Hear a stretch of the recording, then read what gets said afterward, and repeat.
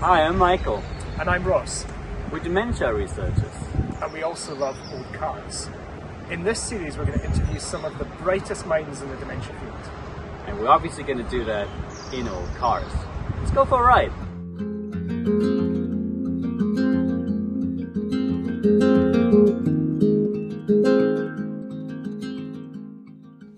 Our guest today is Professor Sir John Hardy, a geneticist and molecular biologist at UCL. He proposed the amyloid cascade hypothesis back in the early 90s, which remains the preeminent model for thinking about the cascade of events that goes wrong in Alzheimer's disease. This was in part based on his work discovering rare genes that cause the familial version of Alzheimer's disease. And he told us about his favorite childhood car, and of course, we had to get it for him.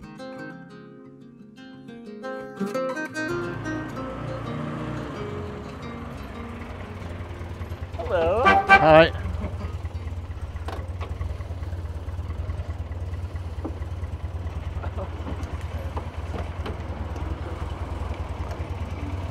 Oh, hello, John. Shall I jump in? Good to see you. This is your ride. It's lovely. I love the colour.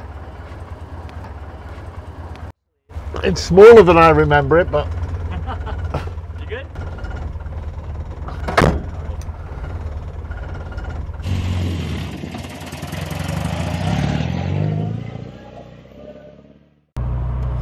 So what do you drive at the moment, John? I'm afraid I drive a Honda Jazz at the moment. 7 years old. You're afraid. Well, you know, it's I mean, it's a great little car, but it's entirely practical. You see what I mean? There's nothing, you know, romantic about it.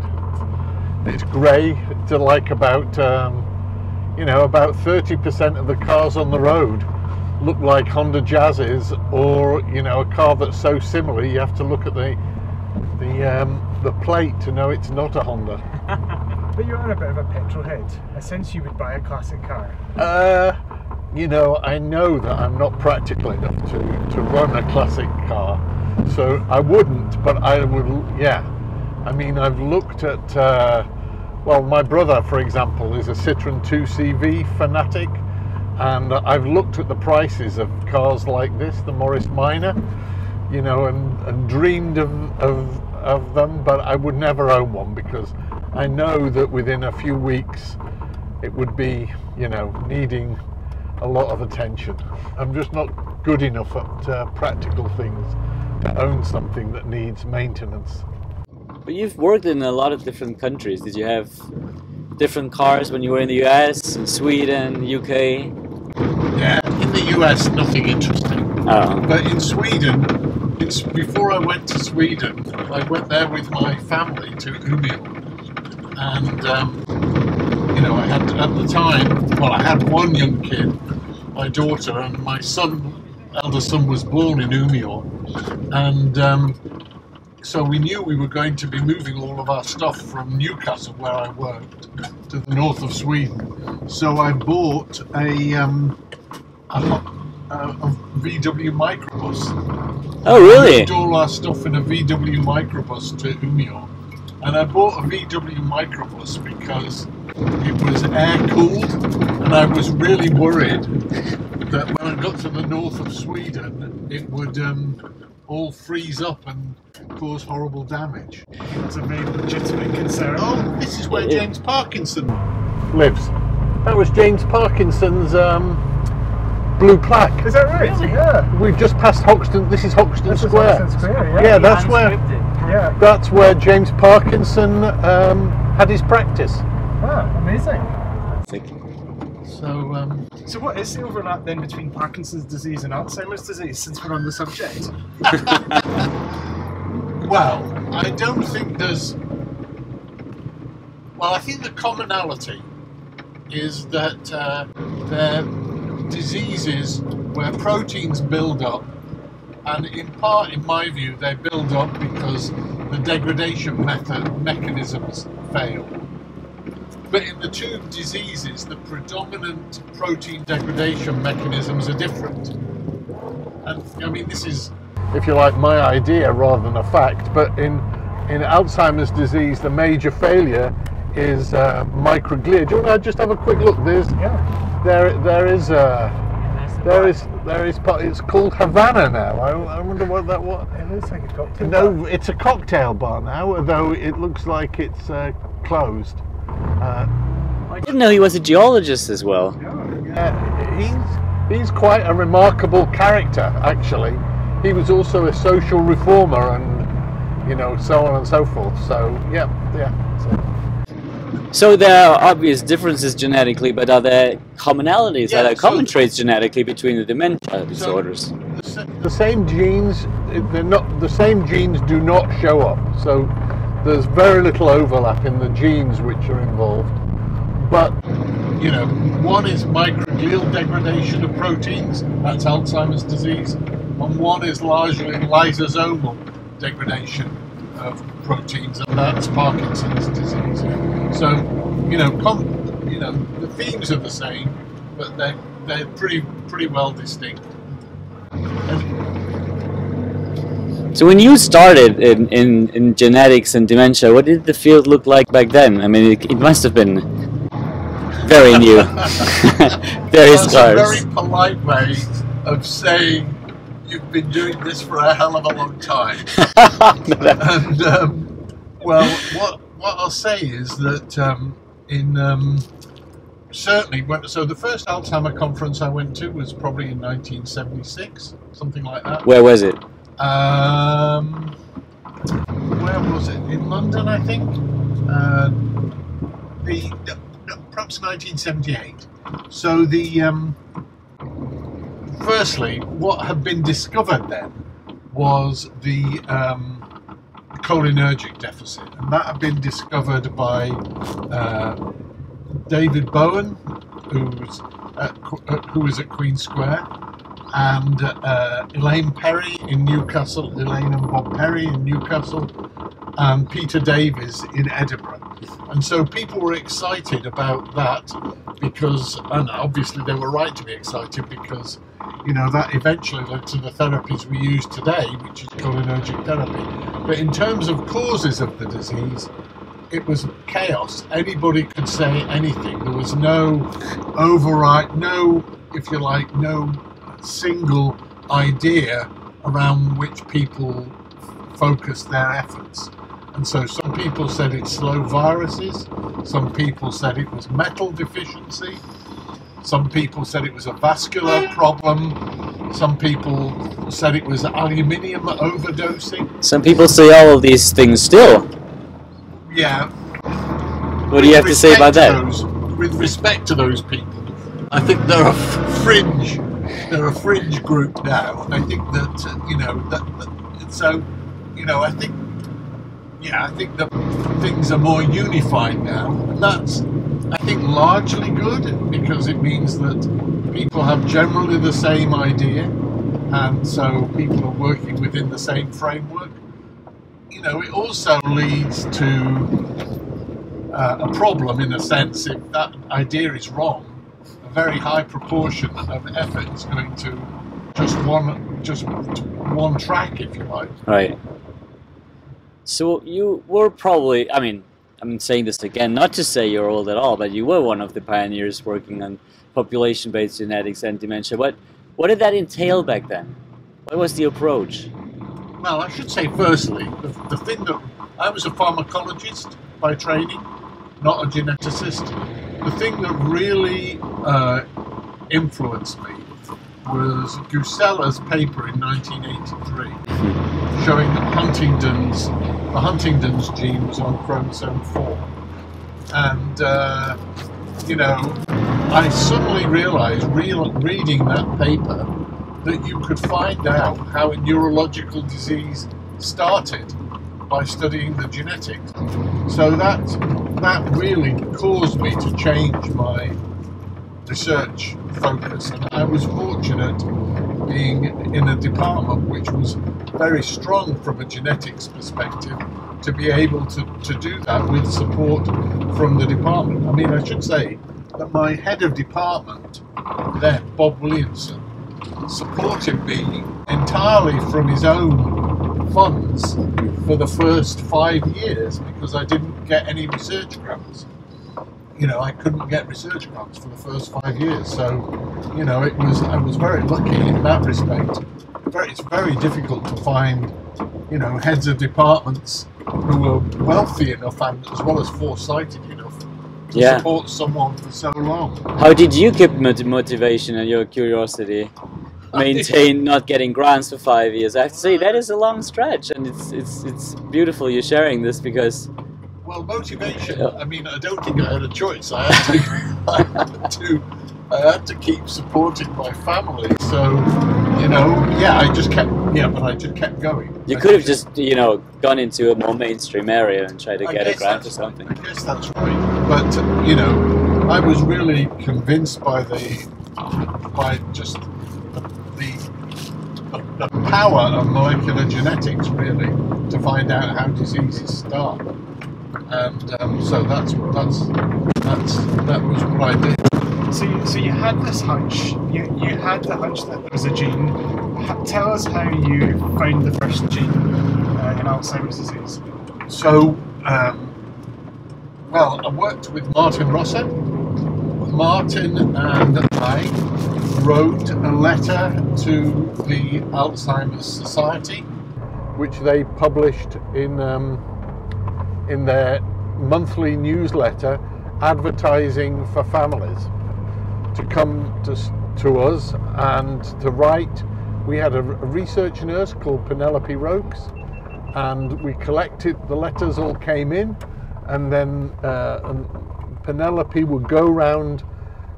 She loved her job. She would go around the country, as she described it, gossiping to families to find out the family trees, get the family trees and collect blood samples for us to do genetic analysis. That's how it worked. But the very first letter we got,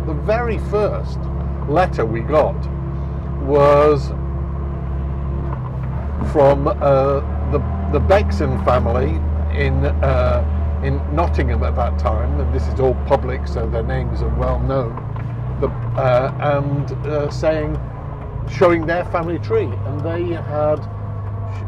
she had 5 uncles and aunts, including her father and 4 uncles and aunts, all of whom had Alzheimer's disease at the age of about 55.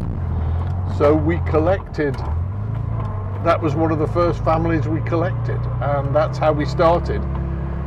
And that family very clearly showed, that we had a couple of false starts, that family very clearly showed that that all of the family members who had the disease shared a small area on chromosome 21, and that area contained the amyloid gene. And sure enough, when we sequenced the amyloid gene, we found mutations. It sounds simple now. We made a couple of, it's a mistake. There was one thing we didn't know at the time, and that is that there were many different causes of disease. And we'd assumed that all of the families would have mutations in the same gene, and that misled our analysis for a period of about, I would say, 2 or 3 years. So it took us a little longer, it took us longer than it would do if we'd had that knowledge beforehand. That's all very well, John, but do you know how to put a Morris Minor in reverse? You're on your own there, son. Oh yeah, you've got it now. You're doing great, Ross. Fantastic driving. They are lovely cars, though, aren't they? There's got so much character. Nice. Gosh, Yeah, got myself to that one, huh? Got myself into a tight spot here. So obviously, talking about amyloid. Actually, no. I do want to know how was the reception when you tried to publish this? Was it easy? Oh well. Kai told us earlier, you know, when he tried to get the first CSF, I think tau papers in and annals neurology, it was editorially rejected. And they said, the first reviewer said, the editor said, it would never end up in clinical. Oh, is that right? I mean, well, I actually, well, there was two stages to it, in a sense, because with Christine van Broekhoven, a year earlier, we'd shown that congophilic, I say we had shown, in fact she led this study, but she had shown that congophilic angiopathy, which involves amyloid deposition only in blood vessels, was caused by mutations in the amyloid gene. So that work had been done before, and so that work was, if you like, had prepared the way for this as a finding. But was it difficult to publish? No, it wasn't difficult to publish. The review, I mean, I think that the data was really pretty convincing. We had the family we'd identified, and then we found a second family which Alan Roses had collected, which had the same mutations. Oh, look at this! We've got a friend. This is a great street. Look at this. This wow! Yeah. Porsche, this minor, and this. There's another countryman. Yeah, I don't know. That's like a few 500 under there. There's a fanatic on this street. Yeah, this looks like my street. There we go. I guess it's difficult to argue with 3 or 4 generations of exactly. autosomal dominant family history and a gene, though, isn't it? But this is what I would say is that after we published it, I got it was like the field went into shock, and I didn't get any response from any, for example, US groups at all. Got absolutely no response, and the sense I had afterwards, at the time, I just thought it was surprising that no one had phoned me up or, asked for information, just nothing. But afterwards, I think I felt that they were in shock. You think they grasp how big how big this would grow? Or did they? Yeah, I think so. I think that they were in shock. Yeah, that's what I actually. So you often get American and UK groups working on the same findings, but you don't think they had families of their own that's completely novel to them? Well, no, they did have families. Well, we found, as I said, one of Alan Rose's families had the same mutation, and then about 6 months or 9 months later, a family from Indiana showed up with a similar, not the same, mutation, and Peter Hislop in Toronto, again about 6 to 9 months later, had a family with the same mutation. So they did start to find mutations, but it was just the silence that surprised me. And when was that broken? Actually, in a sense, it was broken. I started to get job offers to go to the States, so that was one way that it was broken. So, which you took eventually. Which I took eventually. Yeah. And so, was that a career highlight for you, or what, finding amyloid mutations? Yeah. Yeah. Oh yeah, for sure. I mean, but you have had others. I mean, no, that's very nice of you. And I have to say, I don't want to sound too kind of crazy, but in the pop world, one of the fears that pop stars have if they have a #1 record is that they're going to be a one-hit wonder. And that was definitely something that occurred to me too. This was going to be it, and and in fact, when we went to the States, and I was in the States by late 1992, I wrote a grant to the NIH, and one of the reviewer comments came back, and this was probably in January 1993, saying this group hasn't done anything since they found amyloid mutations, which was only a year earlier. And I thought, considering we've moved labs and continents, I thought that was a pretty hard. That's fairly harsh. That's a harsh review. So, following this discovery of the genes, the amyloid genes, you created an hypothesis. Can Can you tell us a little bit about what this hypothesis entailed and how this hypothesis came about? Because this hypothesis has been so influential in the field of Alzheimer's disease. Yeah, I mean, so, well, two things. Firstly, I never regarded it as my hypothesis. What I thought was, you know, the nice thing about genetics, and I said before there were all these theories about the disease, I thought the genetics is an independent way of saying which of these theories is right. And George Glenner and to some extent Colin Masters and Conrad Bayreuther had all been saying amyloid was important. And I felt that really genetics was the referee, and the genetics should referee which of these hypotheses is the right hypothesis. And so that's what I considered my, that's what I considered, yeah, you're going to fail your test. I'm not doing very well, am I? It's all on camera. You know, I felt that really the genetics was the referee between these hypotheses, and we should just declare which hypothesis was right. So that's why I wrote it. Now, the amyloid cascade hypothesis, as written in Science, which you're right has been influential, was what happened was that Jerry Higgins had made mice which he claimed had amyloid pathology. In fact, it later turned out that that was fraudulent. So bizarrely, that paper was fraudulent. And he had contacted the editor of Science and said, would you like a hypothesis article? And and the editor of Science had said yes. And so I wrote the article. I wrote 90% of the article, and I wrote it literally over one weekend, without thought. You know, really without thought. And it was written in virtually one go.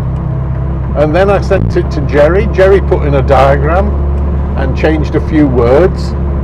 And then it went in, and to my amazement, it was accepted. I thought, wow, it's easy to get a paper in Science.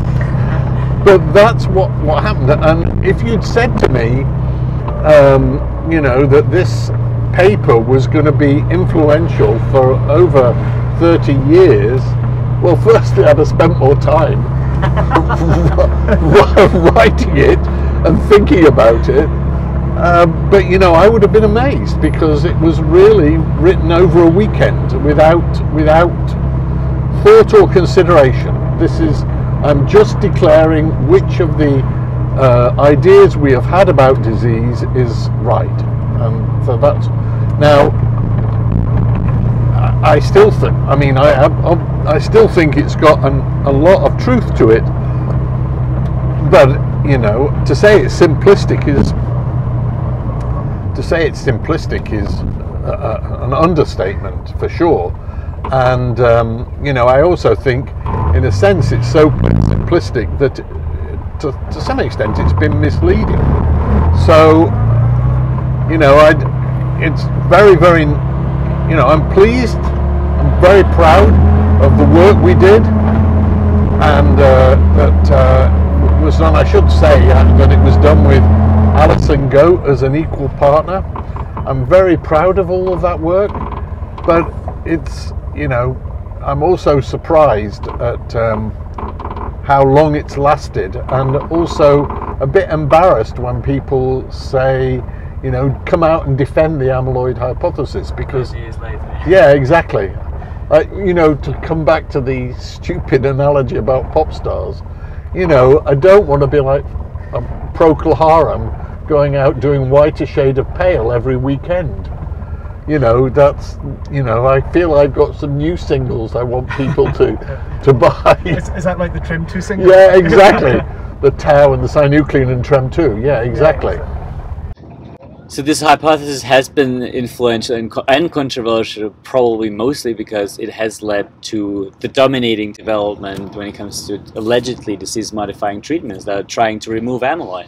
And then when you say genetics is the referee, I find that interesting because really the pure genetic forms of Alzheimer's disease are extremely rare. They're less than 1% of all cases, right? Then amyloid is important also in sporadic Alzheimer's disease, obviously, but there the connection is so much harder to make.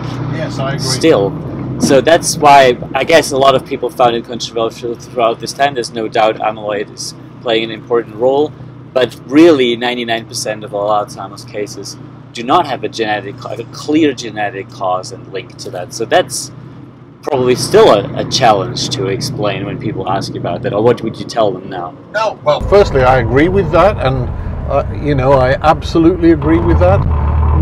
I think we've resolved that now, finally, because what we're finding is the risk genes for Alzheimer's disease, ApoE, and all of the microglial genes, what we're finding is they are all involved in amyloid clearance. So in the early, to oversimplify, early onset disease is basically producing too much amyloid or producing a less soluble form of amyloid, and late onset disease is predisposed to by failing to clear it. Basically, that's the, if you like, the yin and the yang. So I think we understand that now. But you're right that for many years, and to a small extent, I think still, that was not clear. And I have to say too that when we were looking for risk genes for Alzheimer's disease, we thought we were going to be finding amyloid APP processing genes, and although we found a couple of those, we largely did not. We largely found microglial genes, which was it was a surprise to me. I think a surprise to the field. So if in clinical practice, if this does turn out to start off as an amyloid clearance problem, how are we going to pick that up? Because that's presumably going to happen subtly over decades before symptom onset. So how are we going to do that? When you say pick it up, this equilibrium of amyloid clearance. So, this is what currently this is what I would do. I would look at genetic risk, which we can now do using polygenic risk score analysis, looking at all the genes, and look for people who are at high risk of disease. And then in those who were high risk, like in those individuals, look at their blood biomarkers for A beta and for the tau markers of plaque formation. So that's what I would do. I would do wholesale genetic screening, which is happening to a large extent in the UK now, or beginning to happen. And then with those at high risk, I would do more detailed biomarker and perhaps eventually even PET amyloid scan analysis. That's how I would do it. Yeah. And you think we'll get some kind of clearance signature from the genetics? Yes, I think that's definitely how I would design it. But as we know, the biomarker field has developed so much over the last 5 years that maybe there'll be other breakthroughs which would slightly alter that strategy. But I actually think that the biomarker area over the last 5 to 10 years has been the most exciting part of Alzheimer's research. Well, it's definitely outpaced the treatment part, but Yes. Now what's your take on the coming trials? There are a couple of phase 3 anti-amyloid trials. Let's pass this guy. Well, firstly, aducanumab. Yeah.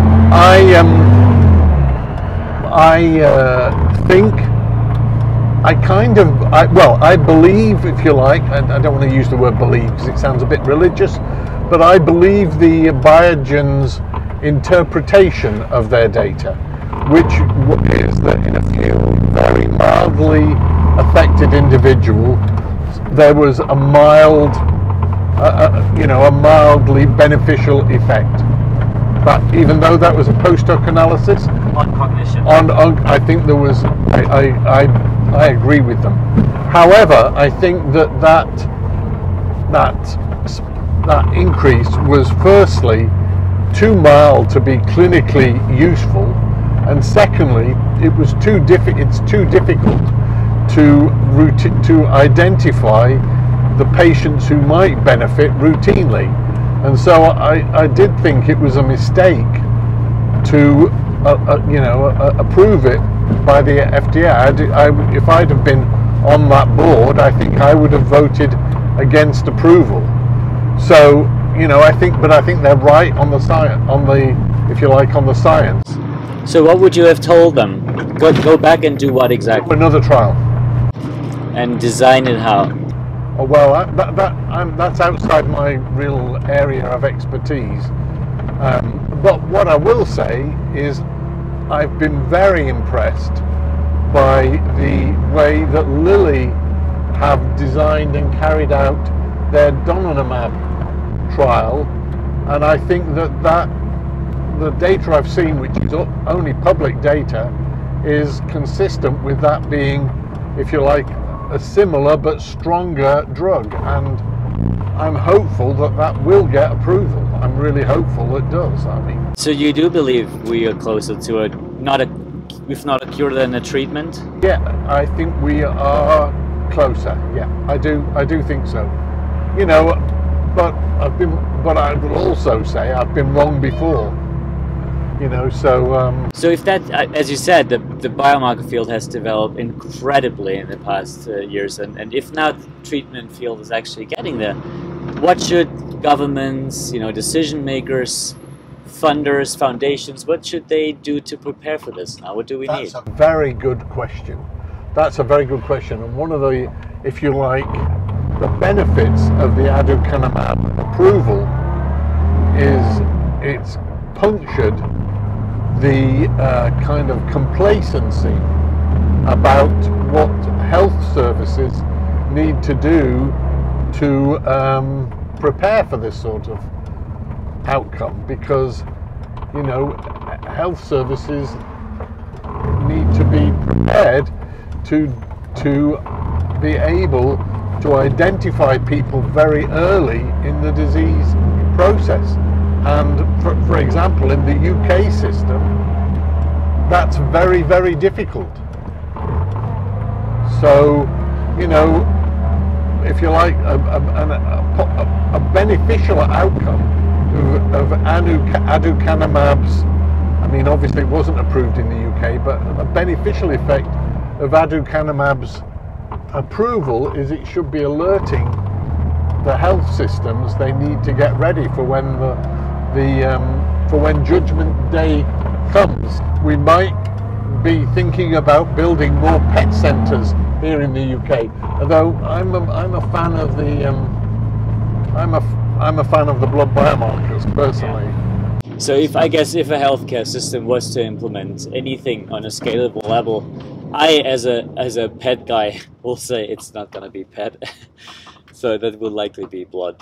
I think PET will always have a place for the really difficult places, and I think the traces are good in Alzheimer's disease to create some clarity there. But for an early screening, Kai was a little reluctant to say it would be a diagnostic marker, but he definitely would use it as a screening marker. I mean, I think the donanemab, I hope I'm pronouncing it right, trial, where they were very firstly, you had to be amyloid positive, and secondly, I hope I'm quoting this accurately, secondly, you had to have either no tau pathology or only a little bit.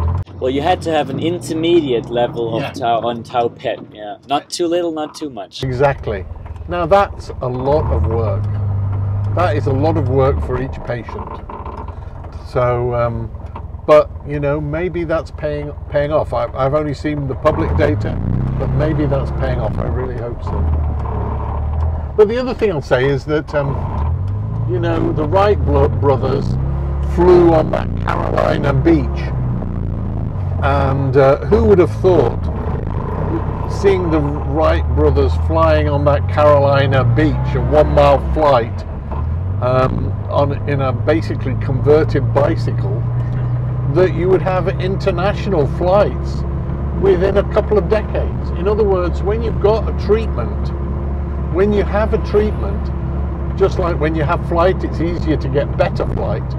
When you've got a treatment, I think it'll be easier to get better treatments. You know what you need to do. Yeah. And I think that we shouldn't, I think that it'll be easier down the line to improve on that, just as it was easier to get better aeroplanes. And so, John, why the modest minor? So my dad was an insurance man, and he worked for the Royal Liverpool, London and Globe. At this time in Warrington, Warrington was in Lancashire when I was born. Scandalously, they've now moved into Cheshire. Oh dear. So, which I think is really disreputable. Anyway, he was in Warrington, and we didn't have a car. And one day, my dad came home, and he'd been given a company car. It was probably early 1959. I was 4 years old, and I was so excited that we were going to join the car owning classes, and because most people actually in Lancashire, in Warrington anyway, did not have cars. I mean, so we now had a car, and I ran outside, and it was a grey Morris Minor, and I was so excited. Is it true that this is the first time you're sitting in the front seat? Yeah, I don't think. My mum always sat in the front seat, and in fact, in those days, just by the way, if my dad was using the car at the weekend for a family trip, he had to tell his office that we were going to drive to Blackpool that weekend on a family trip. He would always be allowed to drive to Blackpool, but that would mean that my mum was always in the front seat, and I would always be in the back seat. So 1959, so that was an early one. This was right at the end of production. I think this is 1970. And this, of course, is the Woody wagon. Yeah. Well, ours was the plane one. That's exactly right. So, John, what do you do when you're not doing research? We go to France very frequently. That's what we do. Yeah, I would say that's the thing we do the most of. We go to France and work in the weekends there. And I have a last question. You've been knighted recently, and congratulations on that, obviously. So what is that like, and who did it? Oh, I haven't actually had the sword waved over my head yet.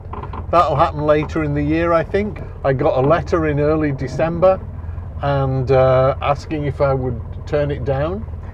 And I'm actually against knighthoods, but also I thought, I'm not famous enough that people aren't going to be impressed that I turned down a knighthood. They're going to think, who is this guy I've never heard of? So I didn't turn it down. And anyway, of course I'm pleased, and of course my mother is really made up. She's pleased as well. And will the Queen be swinging the sword? I'm kind of hoping not. I'm not so sure I would trust her with a heavy metal sword over my head. I've watched a couple of these things online, and it seems to be usually Princess Anne who does the business. Okay, so do keep us updated. Yeah, I'll send you pictures. Tell us what happened at the airport, John. Well, what happened is that it was at the hotel. I turned up at a hotel, and my then wife had packed my suitcase, and I was checking in when Jerry Schellenberg, who's one of my, I think the word is frenemies. He heads another Alzheimer genetics lab, and he turned up at the same time. We were both checking in at the same time. I went up to my room and I took what I thought obviously was my bag. And when I got up to my room, when I pack, I never fold my clothes. Let me just say, you might be surprised, that I don't have creased and ironed shirts and so on, but I never. And when I got to my room, all the shirts had been ironed and creased, and the trousers were pressed. So I thought, wow, that was nice of my wife to do that. So anyway, I didn't think much of it. Next morning, I put these clothes on and went downstairs. And of course, they were Jerry Schellenberg's clothes.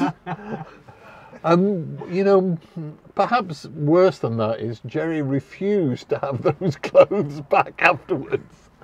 So I got to keep his nicely pressed shirt and trousers. And was he sporting yours? No. He realised immediately that my scruffy clothes thrown in the bag were nothing to do with him. So he did end up with your bag. He had my bag. He had my bag and my clothes, but he had the good sense not to wear them.